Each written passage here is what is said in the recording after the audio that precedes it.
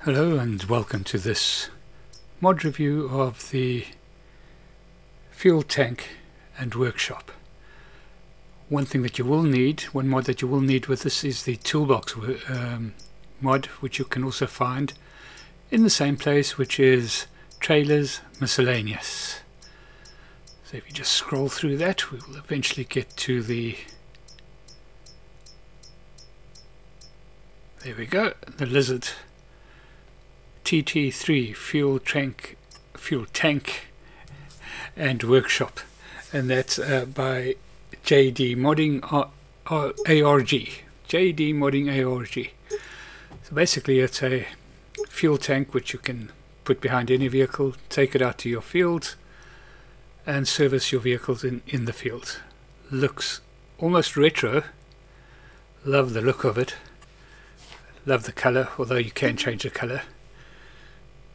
Got a limited but fair selection of different colors. You can even have shocking pink if you really want.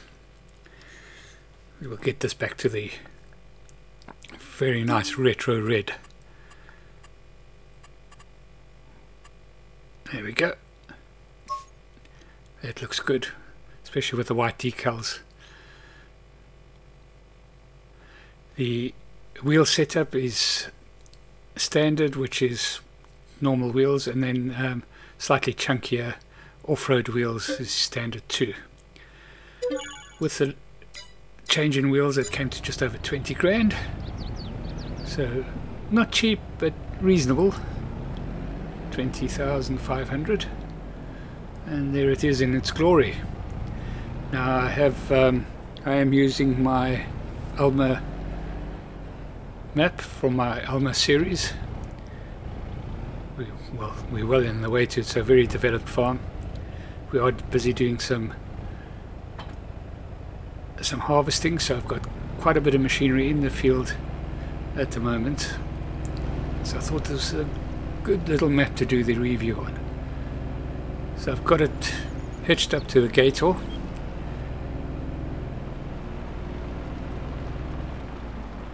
It's the 50-mile-an-hour version, so top of the range, but it's pulling it very, very easily. Now, right at the beginning I did mention that you would need to have the toolbox mod, which we already have. I was just putting it on the back of the gator and taking it out to the fields. Let's have a quick look at this as we open it up.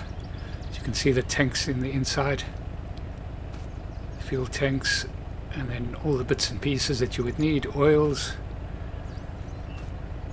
a bit of welding equipment, some jerry cans, a generator, all sorts of drills and presses, oils. Fantastic, looks great, looks absolutely fantastic. So what you do is you take your toolbox, and what I'm going to do is I'm just going to pick this up in a slightly different way, and you'll see why in a minute. So I want to grab it from the end, all on the end, and this fits very neatly into. As we get closer, you'll see that there are some guidelines inside the trailer.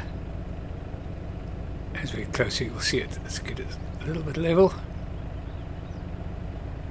And there we go. You can see the yellow sort of tram lines if you want.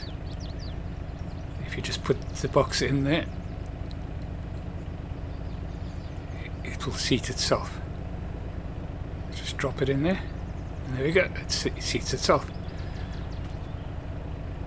Just remember to have the orange clips facing towards the back, because of course that's the way the toolbox works. Right, so let's go, and we'll just edge it on up to the to our diesel pump and we'll fill it up.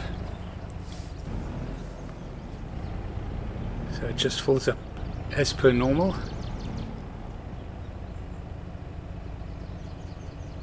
I've just filled up the gator, but that's no problem.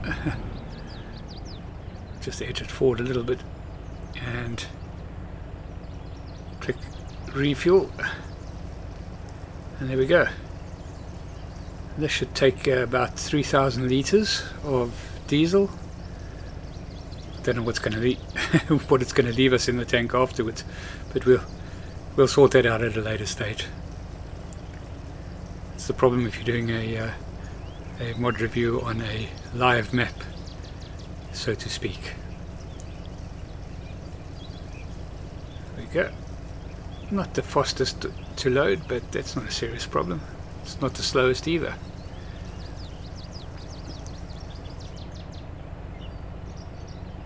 We got 3,000 litres. Fold it all up. Animations are brilliant. And off we go. We take a drive out through this wonderful series that I have on the Alma, Missouri map. If you haven't had a look at it, it is getting towards the end of the series. I think we're in about 52 or 53 episodes. It's worth a look.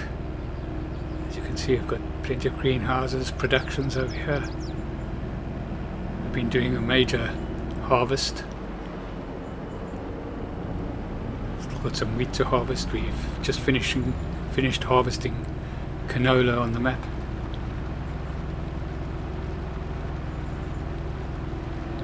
And it pulls nicely. The Gator handles this with ease. On the dirt tracks, 27-28 miles an hour. Doesn't feel heavy on the Gator at all. Of course, you can attach it to anything. Have a nice little truck to pull it along. Put it behind it. A tractor, whatever you like. Right, so here we've got a combine and we've got two trailers. One's collecting straw and one's collecting the product. And if we just park it up here, then we'll just play around a little with it in servicing these three vehicles. Opens up. Looks good. Looks so good in the field. I like this. I like it a lot. Get the old big Lexon in. It's got the biggest header on. Got a lot of harvesting to do. Right, so there you can see the orange tabs front of the toolbox. That's where it's going to activate. So let's get it a bit closer. Just need to play around to find out exactly where your trigger points are. A little bit later you'll see I'll play around a bit more with that just to give you a feel for it.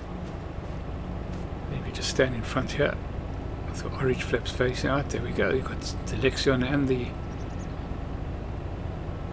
and the header. Let's get those serviced. And that's just as per normal, as per any workshop. Works fantastically. Of course at the bottom you can see there's no painting, you can't paint again, so which makes sense.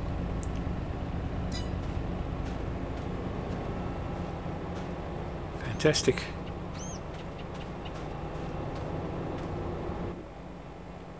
Going to get those tractors out of the way and then we can find out where you can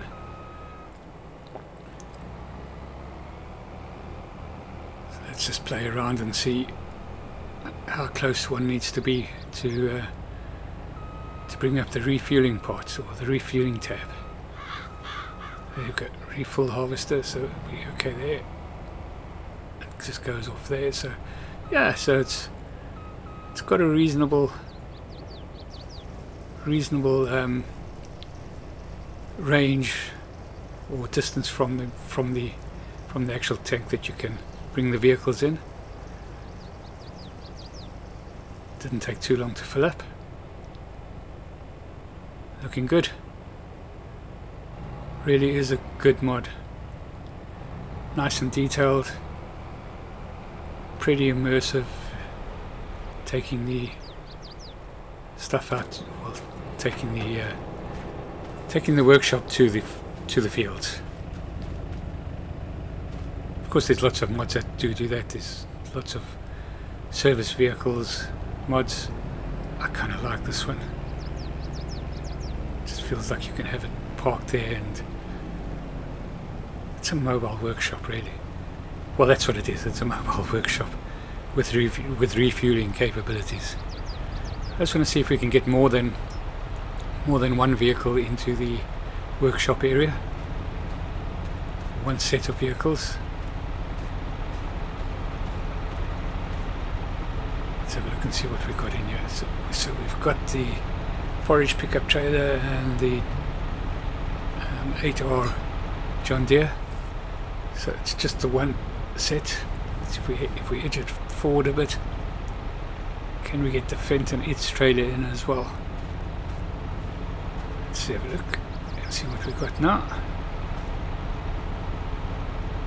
We've still got the 8R and the forage pickup. Go a little bit forward. There might be a sweet spot where they do come in, but this is just by way of.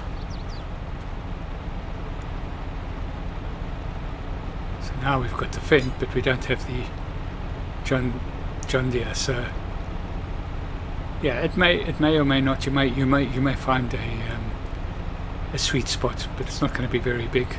That's not really a problem. Most of the times you'll only be servicing one set of vehicles, and works perfectly. Fantastic. And we get that all sorted out, moved out of the way, and we're ready to work again. There we go, the vehicles that it's done.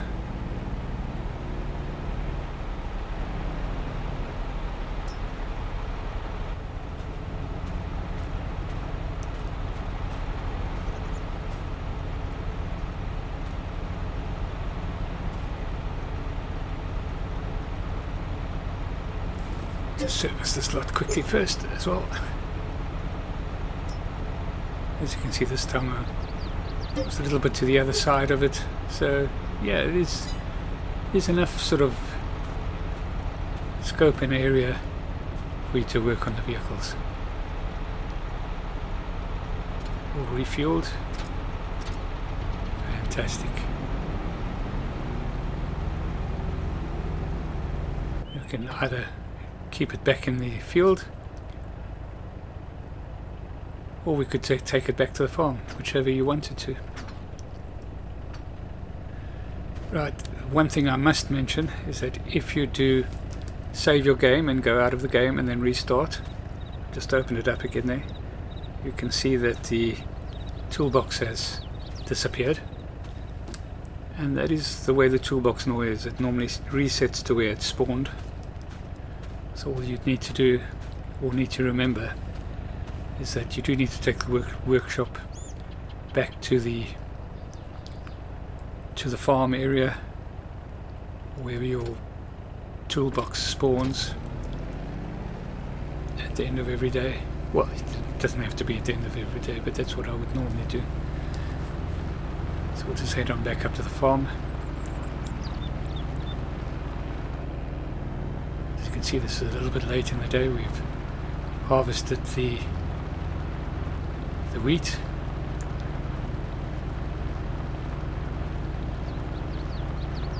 Still got some wheat in the center of the field which is still ripening. That's a whole new story. You'll have to watch the Alma series to find out what happened there.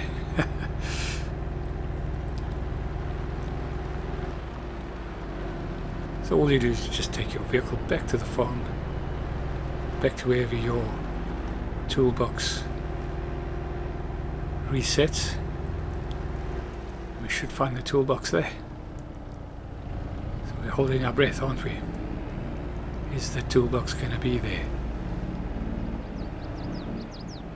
Of course it is. There it is. Right, and that's the LIZATD 3 fuel tank and workshop by JDModding. Fantastic. I like it. I think it's got its place in just about every situation. Well, that's where we're going to end it. Thank you so much for watching. If you found this enjoyable and informative, please like and subscribe, and we'll catch you in the next one. Cheerio.